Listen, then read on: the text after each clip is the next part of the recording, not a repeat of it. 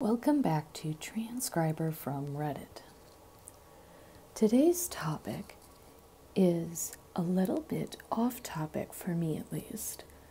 Today I want to talk about an Instagram post that Josh Harris made back in 2019. If you don't remember the name or immediately recognize the name Josh Harris, he is known as Joshua Harris, the author of I Kissed Dating Goodbye and other purity culture books. Well, why am I addressing this now versus back in, say, 2019 when he released this post?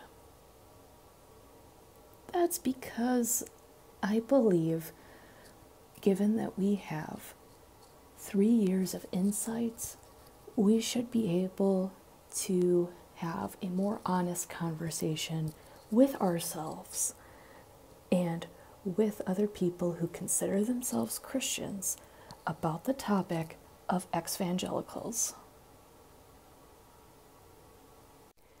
I was listening to a podcast by Christianity Today on the rise and fall of Mars Hill, specifically listening to episode number 8, which is labeled as bonus episode, I Kissed Christianity Goodbye.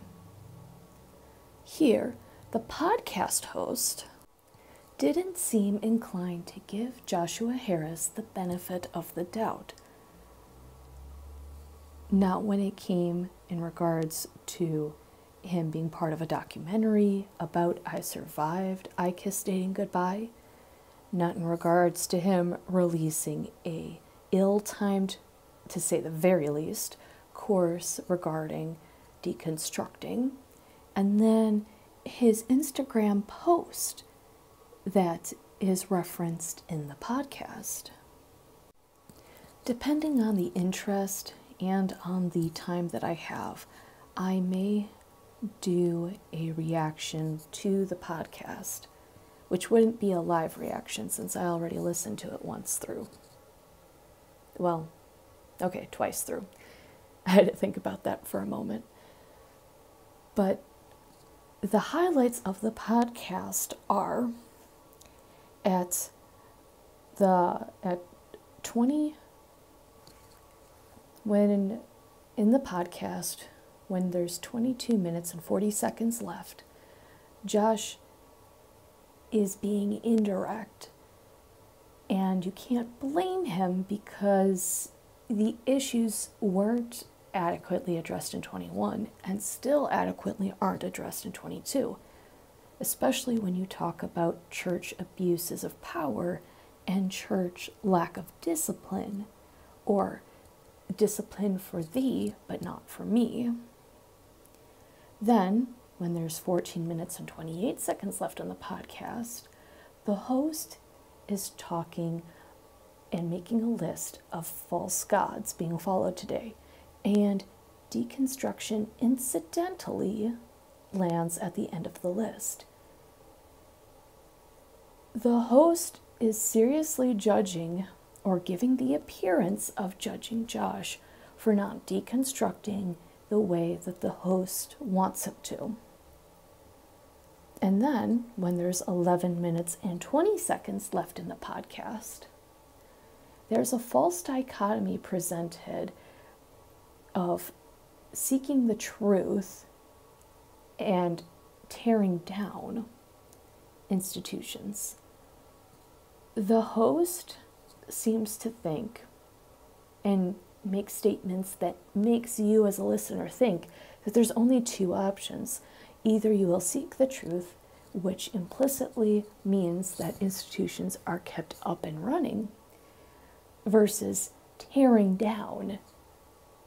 Like, if you start tearing down one thing, therefore you want to tear everything else down, and there's nothing in between either of those, or are there more than these two options? That is incredibly disingenuous, in my opinion, especially regarding a still relevant topic called deconstruction. Deconstruction is incredibly still relevant and should be handled with care. And people who run explicitly Christian podcasts or blogs or evangelical Christian or other types of Christian can, I believe, run into issues like the podcast host did.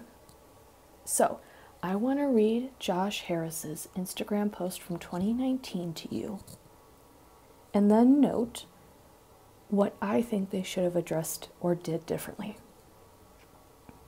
So, Josh Harris's Instagram post shows him, Josh, I believe mid to upper 40s, male, tanned, looking out over a sky blue waters lake surrounded by pines with a mountain in the background. He's looking out over the lake in this photo. The text below reads as follows. My heart is full of gratitude. I wish you could see all the messages people sent me after the announcement of my divorce. They are expressions of love, though they are saddened or even strongly disapprove of the decision. I am learning that no group has the market cornered on grace. This week I've received grace from Christians, atheists, evangelicals, exvangelicals, straight people, LGBTQ people, and everyone in between. Of course, there have also been strong words of rebuke from religious people. While not always pleasant, I know they are seeking to love me.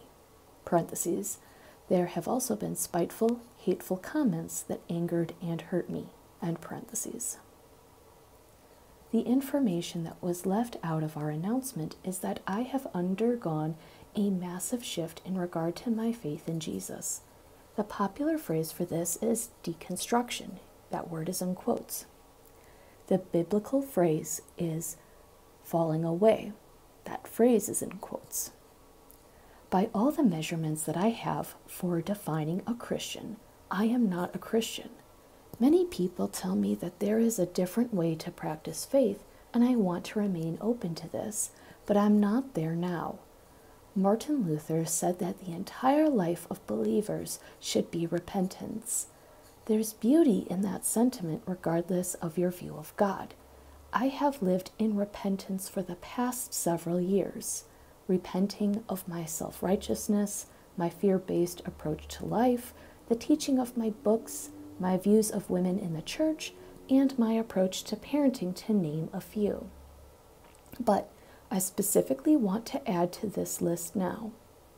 To the LGBTQ plus community, I want to say that I am sorry for the views that I taught in my books and as a pastor regarding sexuality. I regret standing against marriage equality, for not affirming you and your place in the church, and for any ways that my writing and speaking contributed to a culture of exclusion and bigotry. I hope you can forgive me. To my Christian friends, I am grateful for your prayers. Don't take it personally if I don't immediately return calls. I can't join in your mourning. I don't view this moment negatively. I feel very much alive and awake and surprisingly hopeful. I believe with my sister Julian that, quote, all will be well, all shall be well, and all manner of thing shall be well, end quote.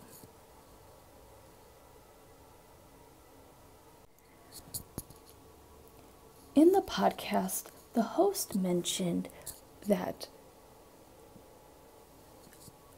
Christian evangelical icon Billy Graham went through his own period of deconstruction and coming out the other side, stronger in his faith. He also mentions Charles Templeton, a friend of Billy Graham's, who also went through a deconstruction and did not come out through the other side.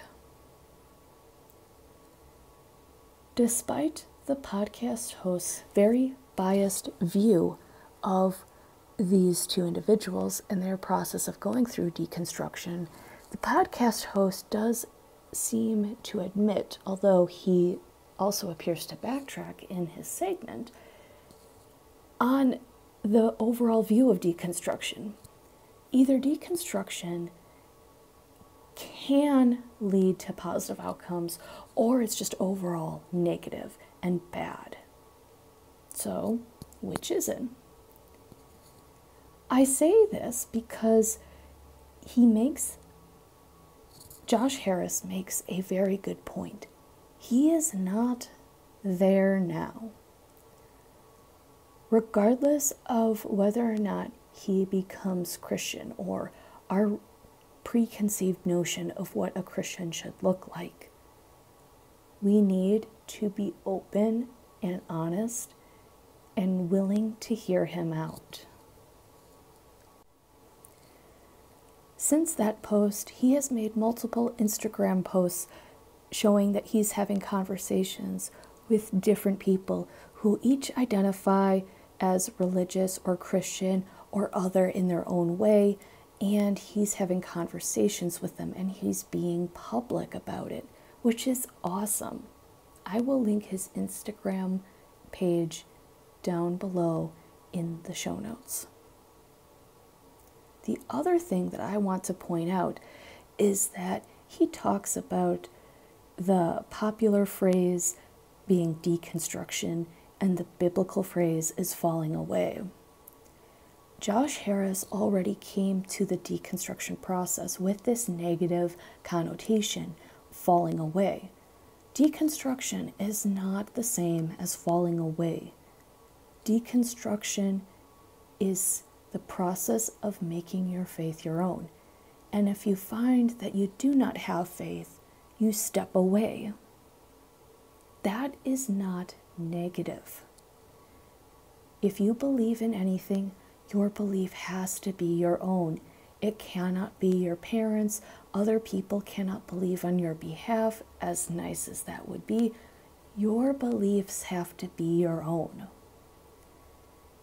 And I would rather you deconstruct, and if you fall away, at least you're being honest.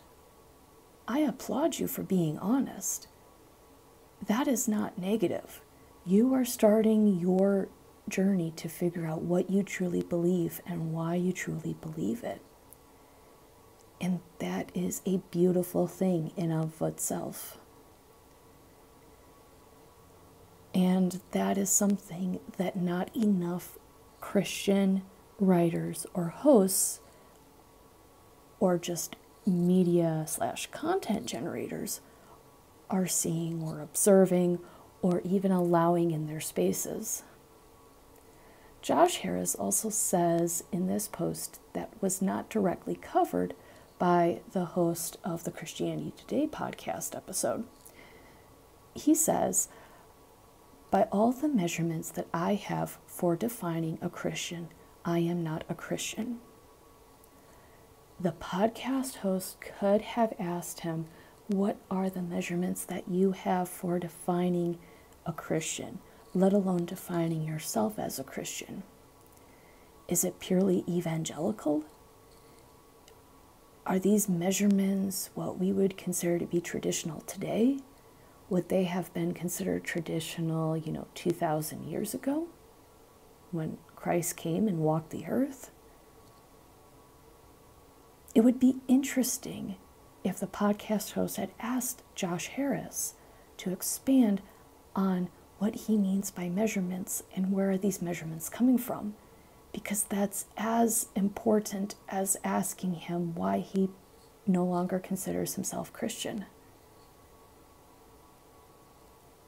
And it's really sad to see this lack of open-mindedness in Christianity Today, in their podcasts, and in the hosts who host these podcasts.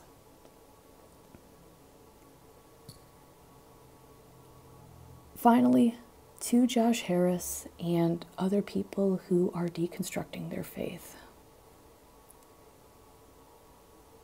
Whether or not you listen to this, whether or not you share this with other people, I believe in you. I hold out hope for all of you.